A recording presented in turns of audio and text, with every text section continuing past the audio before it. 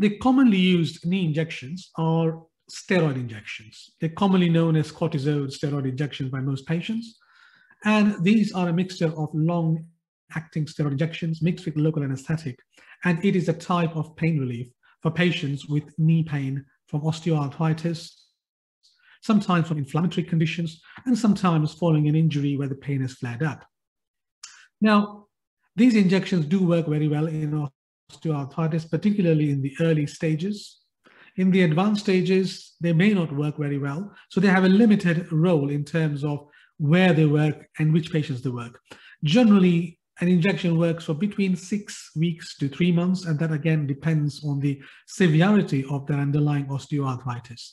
But patients do find it as a useful pain relief measure so that they do not have to take tablets and they can get on and do the work and the job that they intend to do.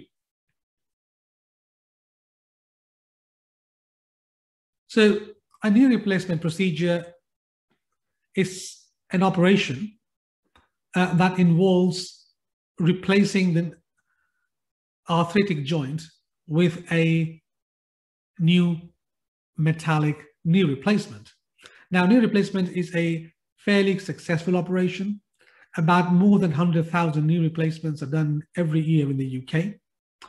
Every operation is registered at the National Joint Registry, so we know from the data on every year, and we've had this data for about last 13 to 14 years, that majority of the knee replacements are successful and patients have good movements, pain relief, mobility, and get their life back. There are up to, most of the reports, about 85% of the patients get good outcome. And the knee replacement procedure is basically an operation whereby the arthritic part of the knee joint is removed and replaced with a metallic prosthesis on the femur, which is the lower end of the thigh bone, and the tibia, the upper end of the shin bone. And this procedure takes place about hour to hour and a half, depending on each different individual's deformity and the condition. And hospital stays usually between 2 to 3 days. However, we do encourage people to get moving quickly, something that's enhanced recovery, which get the patients going quickly so that physiotherapy can start as soon as possible. And that has shown a lot of improvement in the recent years. Knee replacements are a painful operation. However, new anesthetic techniques have developed. For example, I use something called a local anesthetic infiltration. Most of our patients will have a spinal anesthetic that in itself gives you a good relief of pain. And we have quite different good medications afterwards to help with the pain relief as well. So we also, in my practice, we also use something called nerve blocks. And these have been extremely helpful in reducing the postoperative pain so that patients can recover, get around sooner. That is something that I normally discuss with my patients about the options that are there for their particular pain. Injections work very well for the early stages of arthritis or wear and tear. They do not work very well for the later stages when there is complete established osteoarthritis with bone to bone. However, options, the pros and cons, I'm quite keen to discuss with the patients and provide all information, and we can then formulate a plan going forward. But in generally, injections are a better option in the early stages of osteoarthritis or degenerative joint disease, whereas knee replacement, particularly in the later stages with complete advanced osteoarthritis, where most of the patients suffer from lack of mobility, movement, pain, stiffness. So again, we come down to the question of how effective knee injections are. And knee injections can be effective for up to 3 months, sometimes more. Again, that depends on the type, the stage of the arthritis.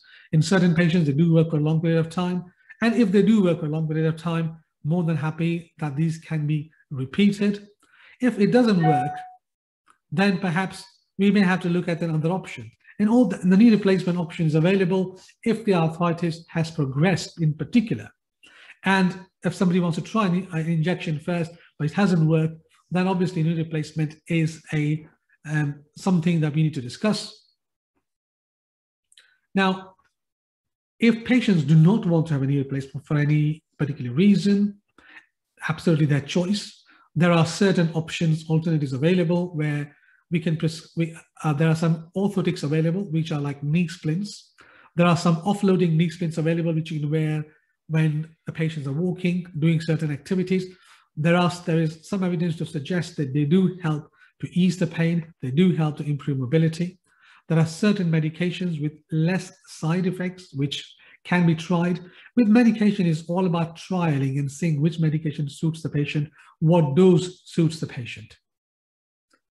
Weight loss is an important part. We have seen that by reducing your BMI, that is your weight in relation to your height, has an effect in reducing the pain in the knee. Keeping yourself active, certain movements, important, certain activities. Physiotherapy has a role in osteoarthritis for strengthening the muscle, keeping the patients active. So these are the choices that patients can do. These are something the patients can do if they really want to avoid a knee replacement at a particular point, to keep their joints, to keep themselves active, mobile, till they feel that they've exhausted all the means.